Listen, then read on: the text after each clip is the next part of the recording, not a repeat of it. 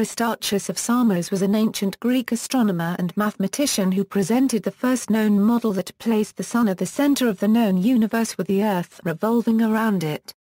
He was influenced by Philolaus of Croton, but he identified the central fire with the Sun, and put the other planets in their correct order of distance around the Sun.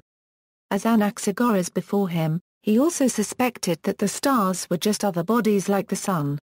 His astronomical ideas were often rejected in favor of the geocentric theories of Aristotle and Ptolemy. Heliocentrism. Though the original text has been lost, a reference in Archimedes' book The Sand Reckoner describes another work by Aristarchus in which he advanced the heliocentric model as an alternative hypothesis.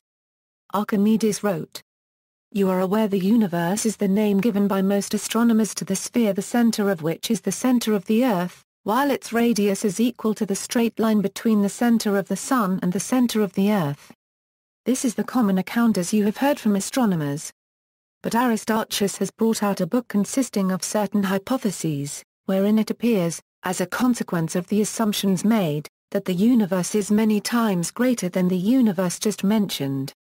His hypotheses are that the fixed stars and the Sun remain unmoved, that the Earth revolves about the Sun on the circumference of a circle, the Sun lying in the middle of the floor, and that the sphere of the fixed stars, situated about the same center as the Sun, is so great that the circle in which he supposes the Earth to revolve bears such a proportion to the distance of the fixed stars as the center of the sphere bears to its surface. Aristarchus suspected the stars were other suns that are very far away, and that in consequence there was no observable parallax, that is, a movement of the stars relative to each other as the Earth moves around the Sun. The stars are much farther away than was generally assumed in ancient times. And since stellar parallax is only detectable with telescopes, his speculation although accurate was unprovable at the time. The geocentric model was consistent with planetary parallax and was assumed to be the reason why no stellar parallax was observed. As known, Ptolemy later preferred the geocentric model which was held for true during the Middle Age. A demonstration of Aristarchus' heliocentric model was given by Seleucus of Seleucia, a Hellenistic astronomer who lived a century after Aristarchus. The fact that Pliny the Elder and Seneca still referred to planets' retrograde motion as an apparent phenomenon, suggests that heliocentrism was an accepted theory still by their times.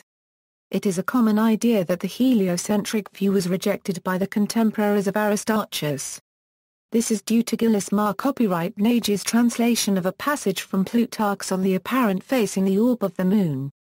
Plutarch reported that Callias, as a worshipper of the Sun and opponent to the heliocentric model, was jokingly told by Aristarchus that he should be charged of impiety. Gilles Marcopi-Reitnage, shortly after the Galileo and Giordano Bruno processes, amended an accusative with a nominative, and vice versa, so that the impiety accusation fell over the heliocentric sustainer. The resulting conception of an isolated and persecuted Aristarchus is still transmitted today. The heliocentric theory was successfully revived by Copernicus, after which Johannes Kepler described planetary motions with greater accuracy, with Kepler's laws, and Isaac Newton gave a theoretical explanation based on laws of gravitational attraction and dynamics. Distance to the Sun. The only surviving work usually attributed to Aristarchus, on the sizes and distances of the Sun and Moon, is based on a geocentric worldview. It has historically been read as stating that the angle subtended by the Sun's diameter is 2 degrees, but Archimedes states in the Sand Reckoner that Aristarchus had a value of a 1/2 degree, which is much closer to the actual average value of 32 feet or 0.53 degrees. The discrepancy may come from a misinterpretation of what unit of measure was meant by a certain Greek term in Aristarchus' text. Aristarchus claimed that at half moon, the angle between Sun and Moon was 87 a degree.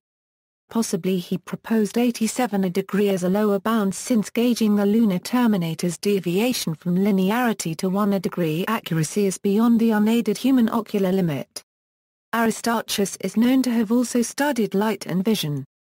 Using correct geometry, but the insufficiently accurate 87 a degree datum, Aristarchus concluded that the Sun was between 18 and 20 times farther away than the Moon. The implicit full solar parallax of slightly under 3 degree was used by astronomers up to and including Tycho Brahe, circa AD 1600.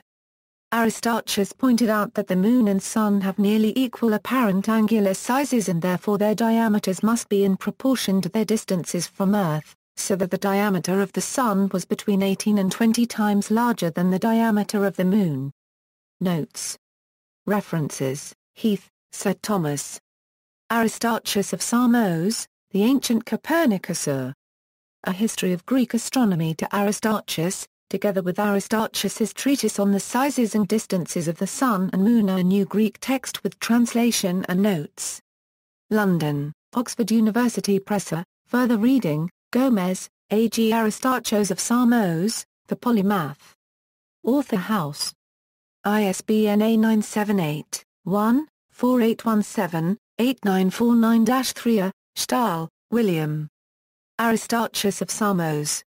Dictionary of Scientific Biography 1. New York, Charles Scribner's Sons pp. 246-250. ISBN A0-684-10114-9. External links, Biography, JRASC, 7529, First Estimate of the Moon's Distance and First Estimate of the Sun's Distance from Educational Website From Stargazers to Starships, Heath, T.L. Aristarchus of Samos, The Ancient Copernicus, A History of Greek Astronomy to Aristarchus together with Aristarchus' treatise on the sizes and distances of the Sun and Moon, a new Greek text with translation and notes, Oxford, Clarendon Press.